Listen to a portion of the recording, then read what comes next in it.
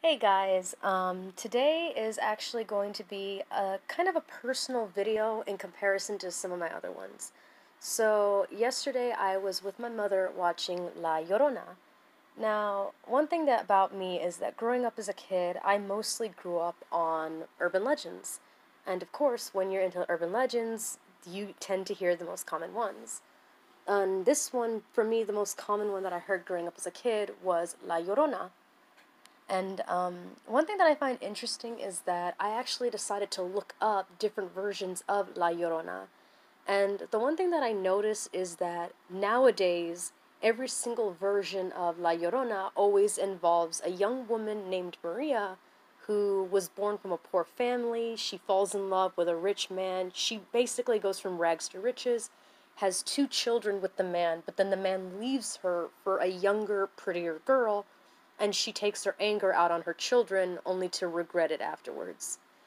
Now, one thing that I find interesting is that when I was a little kid, that was not the version of La Llorona that I had heard.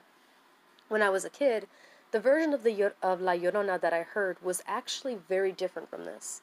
This version was basically, it was all the same, but what made this one different was that the man that the woman was with, he was not actually the father of her children. He was actually a boyfriend that she really, really wanted to be with. But in this version, it's explained that he didn't want to be given the responsibility of taking care of children that weren't his. So he basically gives her an ultimatum, that being that either the children leave or he will leave. And as a result, she misunderstands this and ends up killing the kids. And when she confronts him about it, he thinks that she's crazy and decides that he doesn't want to be with her, which causes her to severely regret murdering her children. Now, I was actually wondering, why is it that every single version of La Llorona that I've come across nowadays has no similarities to this one? Now, the more I thought about it, the more I began to realize that one of the reasons why it's probably said like this is because it probably would make more sense. A woman so overwhelmed with anger towards her ex-lover, and as a result, she inadvertently directs that hatred towards the children that they have. Because in every single version that I've heard, it's the same. The husband slowly falls out of love with Maria, and not only does he leave her for a younger, prettier woman, but it gets to the point where he only pays attention to the children and not to her. It would make sense that in a fit of rage, she realizes that to her husband, the children were the most important thing to him, and as the greatest source of a fuck you, it would probably explain why the versions that I hear nowadays are literally where he's the father. Because for her, what greater revenge against her husband than taking away the gifts that she had offered him? But of course, once she calms down, it's a huge regret for her. And it's really sad because there was this one version that I heard where it explains that La Llorona was an extremely vain woman.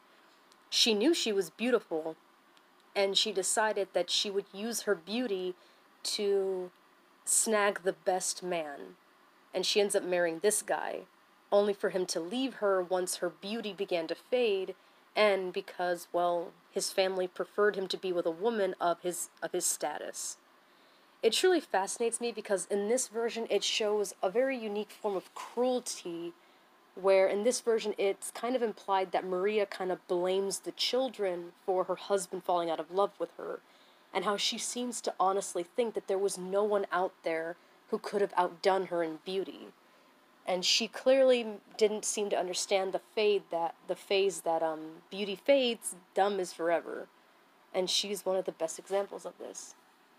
But anyway, this is all I wanted to say when it comes to growing up as a child, hearing urban legends, watching scary movies, and it's kind of fascinating knowing how much it has changed from when I was a kid compared to now as an adult.